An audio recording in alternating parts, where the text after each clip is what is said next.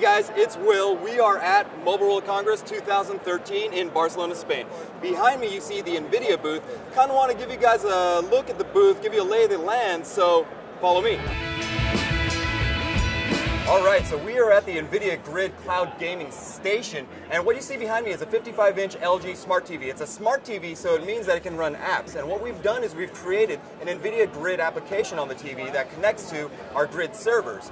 Each Grid server is packed with 12 GPUs capable of running 36 concurrent gaming sessions, so it kind of works like this. We have our mobile device, our HTC One X, connected to Grid. We have our tablet, our Asus Tegra powered tablet connected to Grid as well. And we have a game controller connected directly to the TV. So, picture this, you'll be gaming on the TV with your controller, but you need to go somewhere. So, you pause the game, save your game state, pick up a mobile device, like say the tablet or the phone, restart the game, and you're going to resume right where you left off. And that is NVIDIA Cloud Gaming. Project Shield is our Tegra 4 powered gaming device, and what we've done is we've taken a 5-inch touchscreen and we've made it into an ergonomic game controller, and thanks to Tegra 4's custom 72-core GPU, we can let you take your games on the go, whether that's Android or your PC games. Project Shield makes that happen.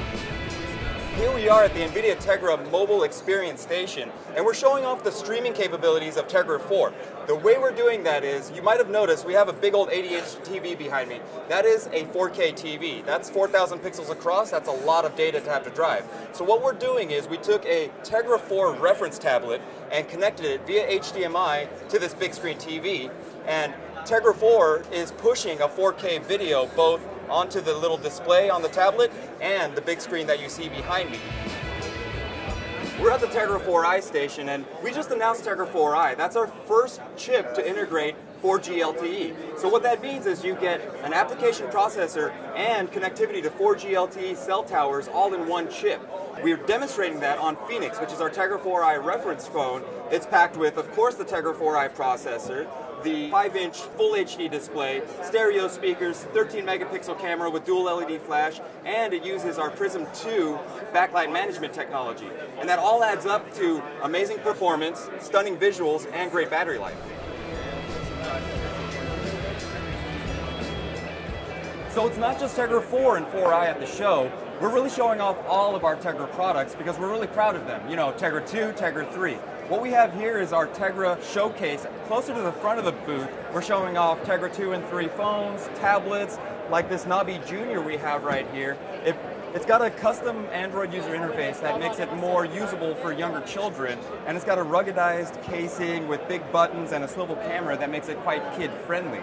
Now, another thing that Tegra does is powers our NVIDIA automotive technologies, like this custom dashboard concept we have here.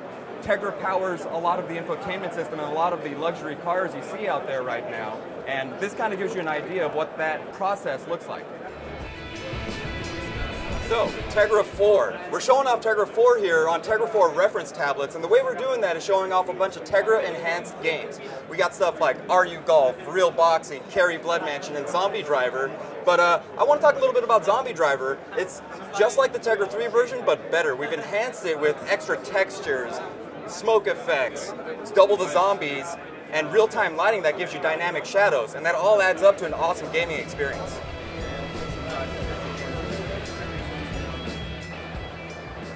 Alright, so we're at the Tegra Zone game wall. Behind me you see a whole bunch of TVs connected to Tegra 4 reference tablets. And what we're doing is we're showing off all these Tegra-enhanced games. And the way we enhance these games, we work with game developers to add things like custom blood spatter, extra enemies, custom levels, higher textures, smoke effects, and stuff like real-time dynamic lighting for all these shadows and lighting effects that adds a rich, deep, immersive feel to your games.